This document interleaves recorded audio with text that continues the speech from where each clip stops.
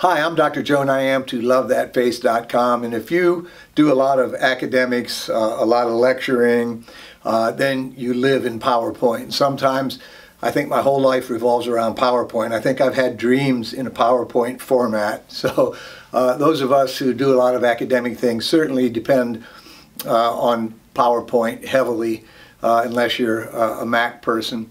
But one of the problems that I had, was that I had to do a pretty big lecture recently, and my video files wouldn't play.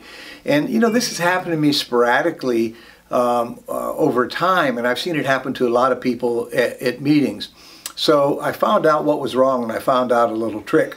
So if you go to your file, you should do this on all of your PowerPoint presentations that you update. And if you go to the file and select optimize media compatibility, and I'll show you the exact slides of this in a second, what it does, it corrects for previous versions of PowerPoints for some of your media if it was done in an earlier version of PowerPoint, and it also helps fix linked files.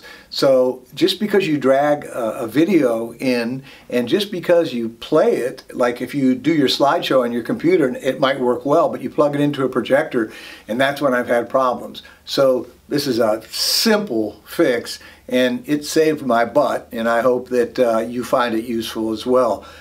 Thank you for watching. I'm Dr. Joe Niamtu, LoveThatFace. So the first step is to go to File, and this is especially important if you're doing multiple computers on the same presentation at meetings, etc.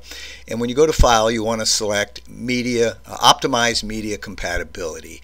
So that's the key here, is to select that. Once you select that and click the icon, then this screen will open telling you that your optimization is in process, and it's all automatic, and it'll fix everything up, and you should be fine. Hi, I'm Dr. Joe Niamtu, cosmeticsurgeryeducation.com, and whether you're a student or resident studying cosmetic facial surgery, or a beginning practitioner or a seasoned practitioner, we all know that we don't have enough time to learn the latest advances in cosmetic facial surgery.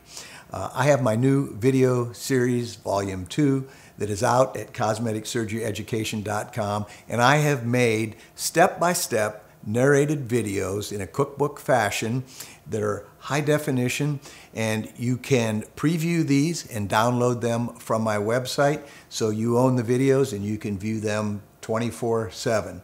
I have tried to utilize the most common cosmetic facial surgery topics, including but not limited to brow and forehead lift, eyelid surgery, cheek implants, chin implants, laser resurfacing, chemical peeling, minimally invasive or weekend facelift, comprehensive facelift, mole and lesion removal, and many other topics.